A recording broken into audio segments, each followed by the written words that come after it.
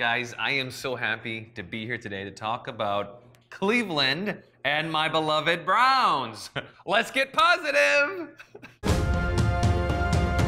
The game, the glory, the fans, the Cleveland Browns.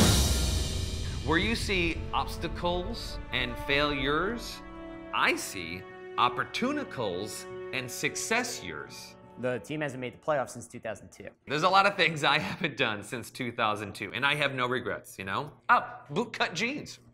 The city has its own problems. Didn't the river catch fire once? No, caught fire 13 times. Some people might call that disaster, but I say, wait a minute, water catching fire? Huh. Well, that sounds like a miracle. Where did you find all this positivity? That is a great question, and thank you for asking that question. In 2002, I discovered I weighed 400 pounds. My doctor said, hey, you can finish that sandwich and lose that foot, or wrap something in lettuce and live to be 50. I said, dare to dream. Cleveland!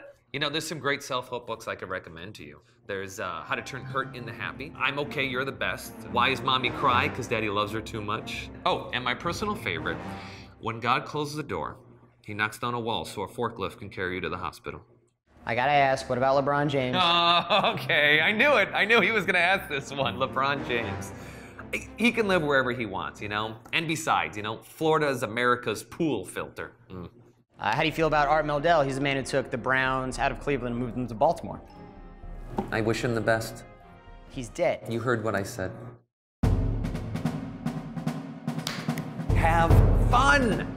Dare to dream. Keep a dream journal. When things get bad, remember we have a guy on our team named Barkevius Mingo. Cleveland! Awesome job, everybody.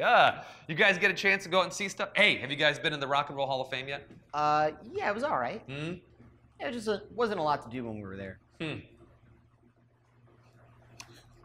Okay, well, your breath smells like someone painted the back of your throat with a shit pistol.